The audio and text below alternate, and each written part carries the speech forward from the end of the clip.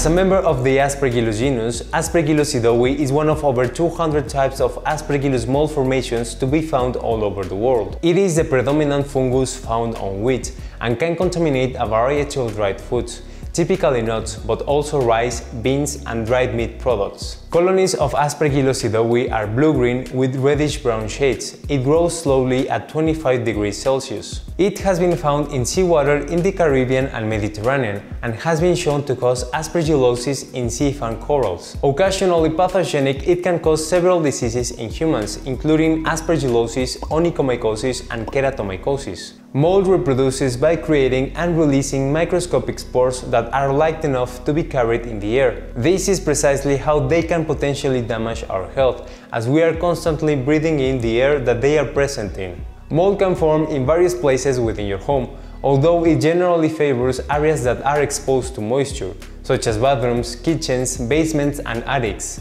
If you've ever seen some slimy-looking black patches in your shower curtains, patches of fuzzy white growth in your basement or attic, or a reddish-orange film on the surface of your kitchen drain, you've seen mold in your home. We all deserve to feel safe in our homes, and molds like Aspergillus sydowii can pose a hidden threat to us unless we are vigilant. That's why at the first sight of mold, you should call moldbusters so we can take care of it.